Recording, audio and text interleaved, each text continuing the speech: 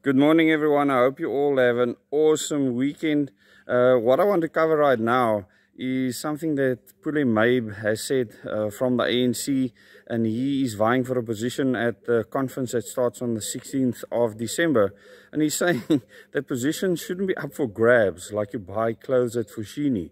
And what he's trying to say is that people are bribing their way into positions in the ANC.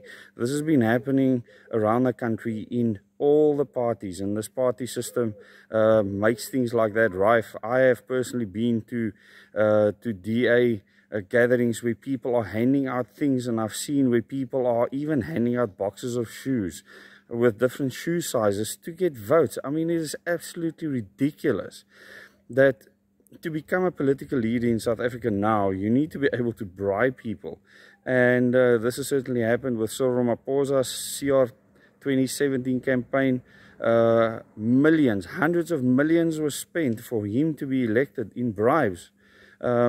And maybe you should tie that to Pala Pala and what happened there, the cash lying around, and then ask yourself, where was that cash supposed to go, seeing that his bank accounts were leaked to every person and sundry out there.